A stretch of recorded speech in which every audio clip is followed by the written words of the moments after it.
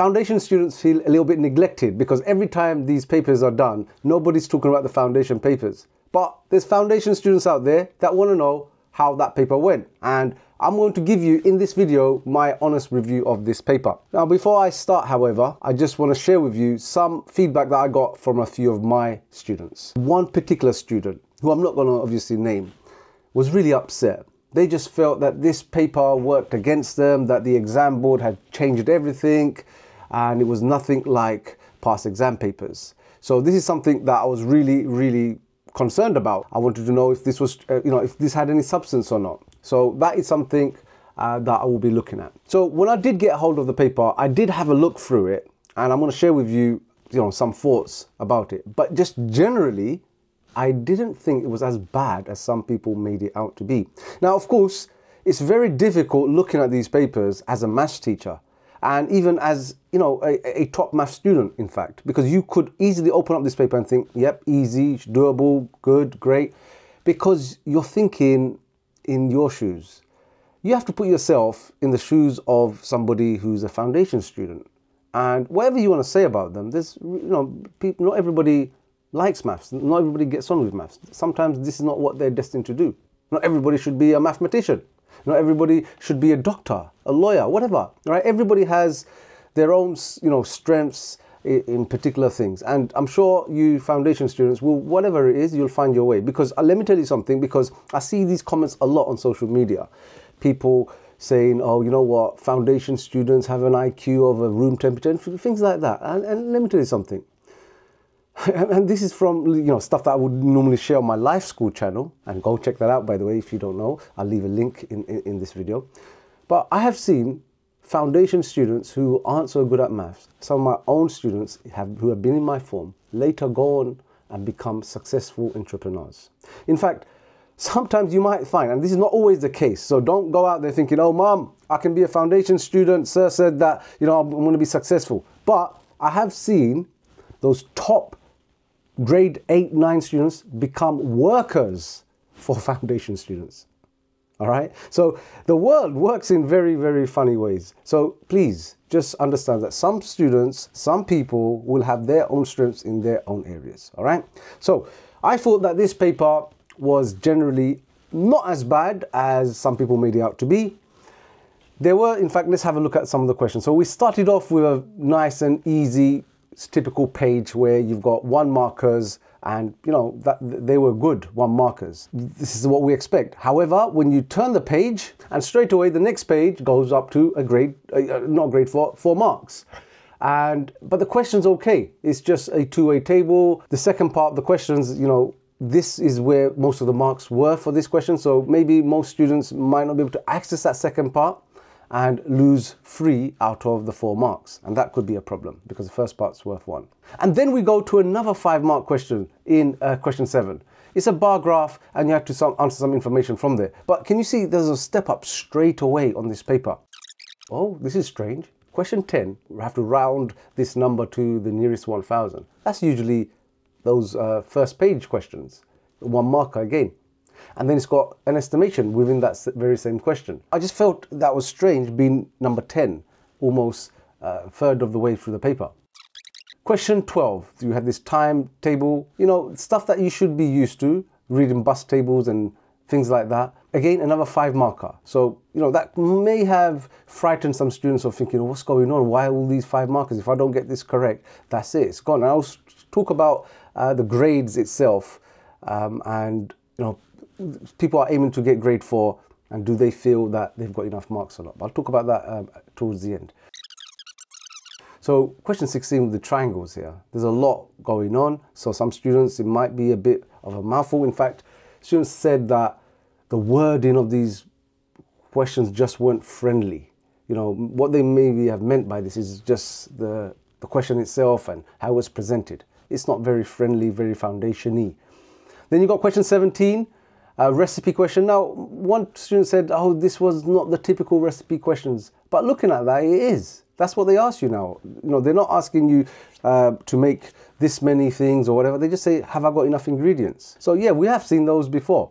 Maybe we've seen them on the higher paper and the end of the foundation paper, because you know the foundation and the higher, they share like 7 or 8 questions which are on both, you know, they're like the common topics. So maybe when you were doing your foundation revision, you weren't going towards the end of the paper and those kind of questions, because you would have seen questions like that. Stem and leaf now. Now this stem and leaf, and then number 19 as well, which is HCF. Again, stuff that we see or we used to see at the front of the paper, but here it is towards the end, question 18 and 19. That's a bit mad. So like if you get stuck on one of these big questions and it's thrown you off, as it did with one of my students, you know, you're going to sit there feeling so much anxiety, thinking, oh my God, this has gone pear-shaped now.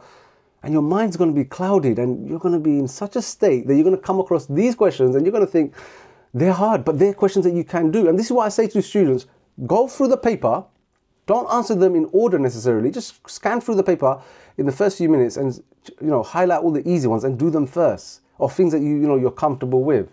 All right, because question 20 comes along now with probability, 5 marker, question 21, another 5 marker with graphs here, and that is, you know, the highest stuff right now. And then question 22 with 6 marks. So altogether now you've got what, 16 marks in these 3 questions.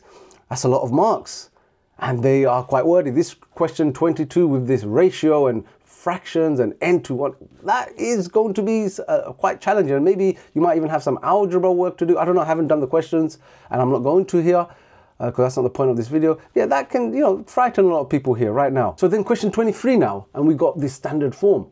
And looking at that, some people may be used to, you know, like multiplying out the standard form, the numbers at the beginning, and trying to add the powers or something, but this is addition, isn't it? So it's probably better off to make it an ordinary number and then do it.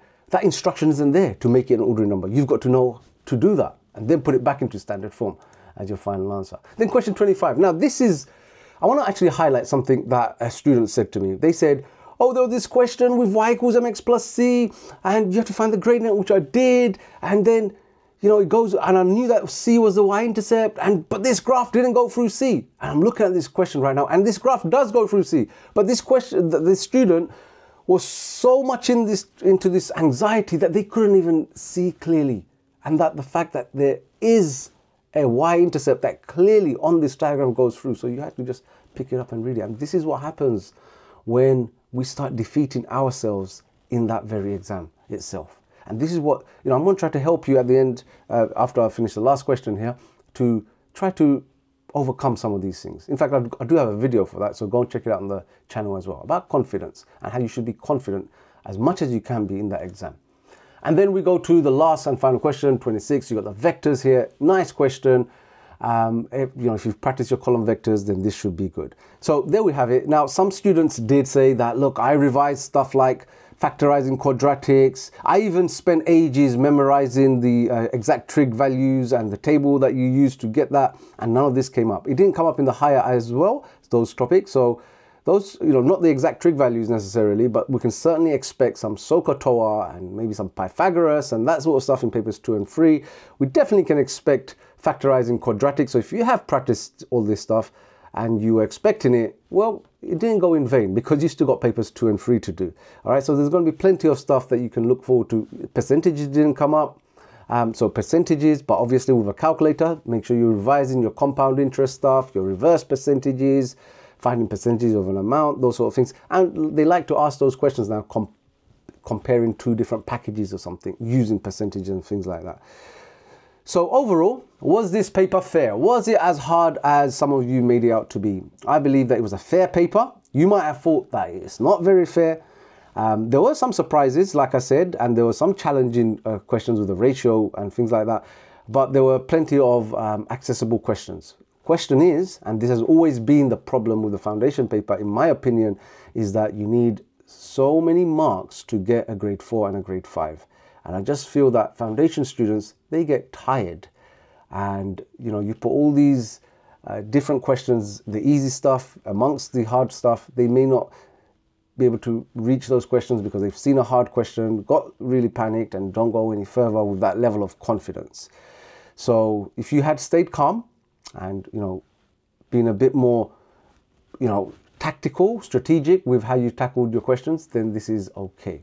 Whether or not the grade boundary, and I know a lot of you guys ask about grade boundary. What's the grade for? Look, it's always based on the exam, that exam year and how students perform. It doesn't change too much from what it was in past years. It don't go dramatic changes. So have a look at the past grade boundaries, and I do have videos that highlight the last few years, and just look at that for a guideline, and that's it. So look, paper 2 now, that's what your focus should be on.